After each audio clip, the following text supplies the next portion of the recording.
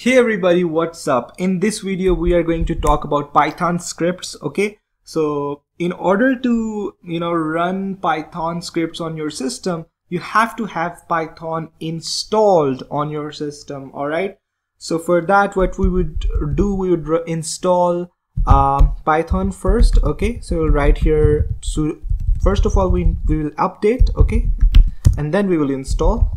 So we'll update our repository. Once it is updated, then we are going to install Python in our system. So what we would do, we'd write here sudo apt get install Python. So this is the command, Python 3.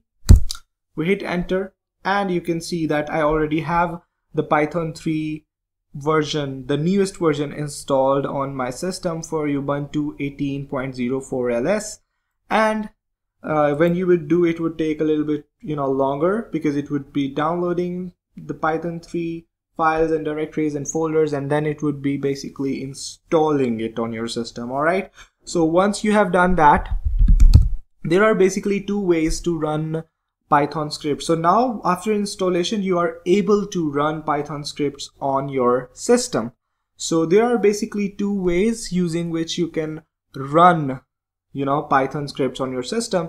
The number one way is actually using the terminal. So you write here Python 3 and it will make this terminal your Python editor. Okay, so you can go ahead and you can write here print, you can start coding and print hello world. So if you hit enter, you can see that this is the output, hello world, that you have got. So you can also y is equal to 1, x equals 2, and then you can basically print them, or you can create another variable z equals x plus y, and then you can basically print z or z.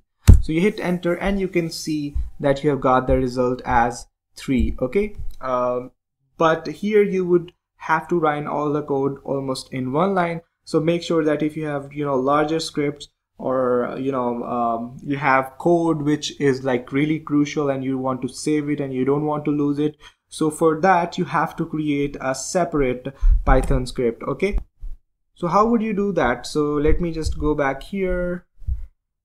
You can see that here we have all these like text files and all the extra files. Let me just clear all of them.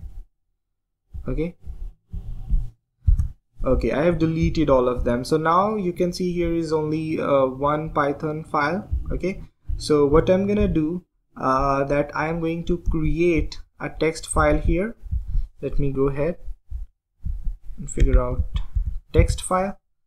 All right, and I can literally start coding here in Python. So before coding, what I can do, I can save it. You can even do that after coding. Okay, so I write here Python file or Python script dot py.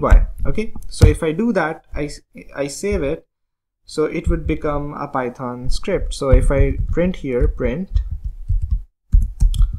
like hello world, and if I save it, so it changes color. So you are going to open up the terminal, and once you have opened up your terminal here, you're simply going to ls. You can see here we have the Python file here, python script.py, and what we can do is that we can write here Python and then essentially the file name directly, which is Python script.py, and if we hit enter, you can see that it has printed out hello world. So that was basically the script of Python. So if we want to write longer scripts, we can also write longer scripts here. We can write here x is equal to 1, y is equal to 2, z is equal to, let's say, 4, and c equals to, then we have a equals to x plus y plus z, and then we want to print like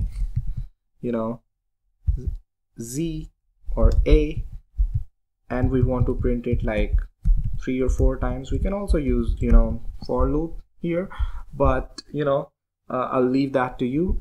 This is just a basic representation that how you can work with Python scripts in here.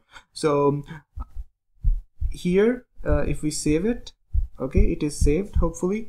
So now if I go again and if I try to run Python script again, Python script.py, so you can see it has printed out the output like 4 times because we have written the print statement 4 times. All right, so I hope you have got the point. This is how you basically install Python in your system, and this is how you basically run the Python scripts. You can also run the Python scripts in Python code in your terminal, but I would recommend you to create a separate script because obviously your code would be important and you would like to save it. All right, so I hope you have enjoyed today's video. You have learned something new.